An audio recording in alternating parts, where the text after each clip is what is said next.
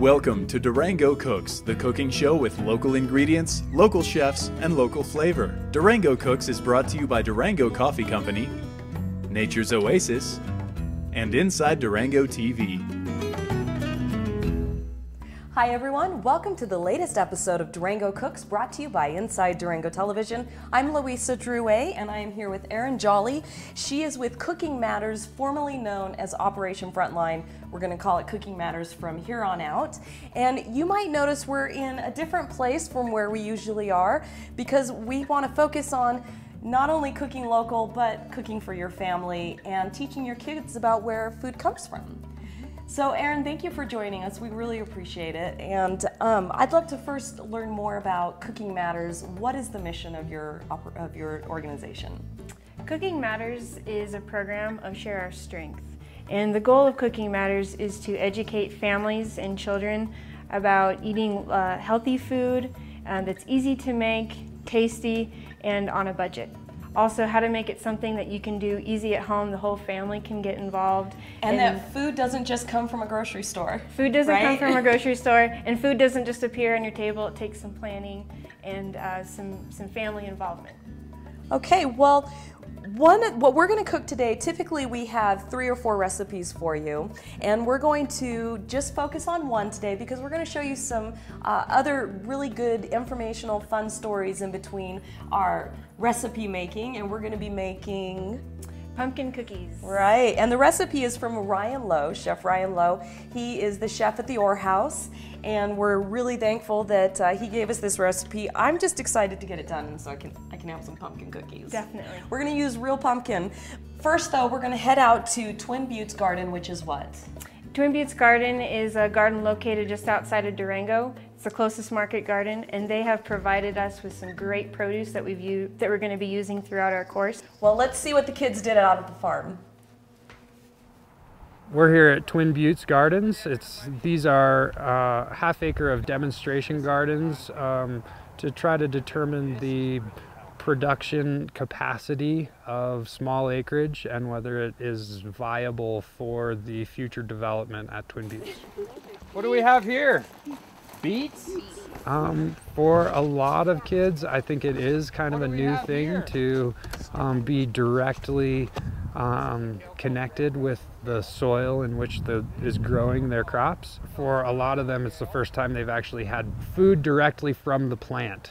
And so I always find it very exciting to encourage them to eat straight out of the garden.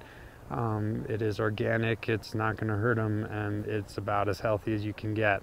These are raw beets. This is a very unique thing. It's not something that you normally eat all that much of because, in my opinion, our choice regarding food has the greatest impact on our environment almost of anything. The more we are able to buy direct from local farmers, the more money stays in our community, the healthier our land becomes, the more profitable those farmers become, and the more direct access you have to the healthiest, best quality products available.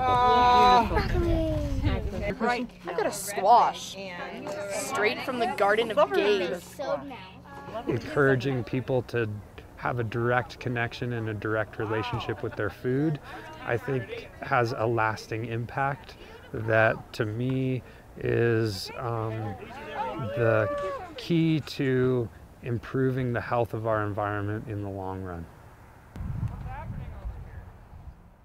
Well, now that we have a healthy salad made, we are going to move on to something a little more yummy. The salads are, of course, really good. We're going to move on to making pumpkin cookies. And I've got my helpers from Big Brothers Big Sisters. We've got Courtney, Gail, Kendrick, and Eric. And of course, you are the big sister and you're the little, right? And the big brother and the little, if you will, right? Well, there are obviously a lot of great local foods in this area and a lot of great things you can do with the local foods. And so we're going to do pumpkin cookies.